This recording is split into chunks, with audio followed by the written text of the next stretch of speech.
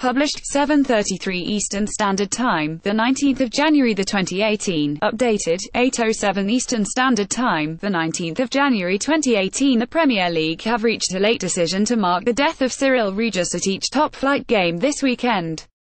The governing body for England's elite division had no plans for a nationwide show of recognition, but have changed stance since Sportsmail highlighted the widespread disbelief. It is understood clubs have made representations to the Premier League, with Executive Chairman Richard Scudamore wholly supportive of plans. Footballing pioneer Cyrille Regis will be remembered at each top-flight game this weekend. Regis, pictured during his days as a Coventry City player, died on Sunday at the age of 59. Each stadium hosting a Premier League fixture will now hold a minute's applause in tribute to Regis, with players wearing black armbands.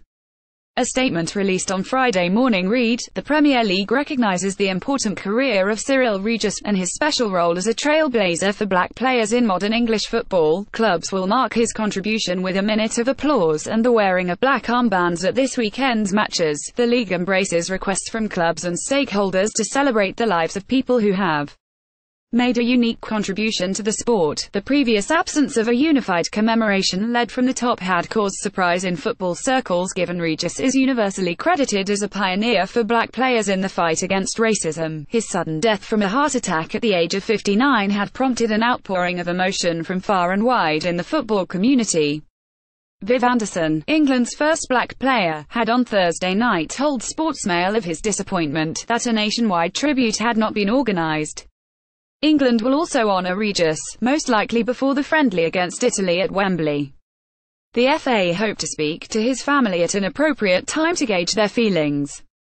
An FA spokesperson said, "The FA plans to pay tribute to Cyrille Regis and acknowledge his tremendous contribution to English football during the March international window. We'll confirm details soon." It was unclear on Friday afternoon if the EFL would adopt a similar stance to the Premier League. Clubs will hold a minute's applause, with players wearing black armbands in honour of Regis. An EFL spokesman said, "The EFL understands the strength of feeling throughout football for the impact Cyrille Regis made as a player and as a campaigner for black players in the game.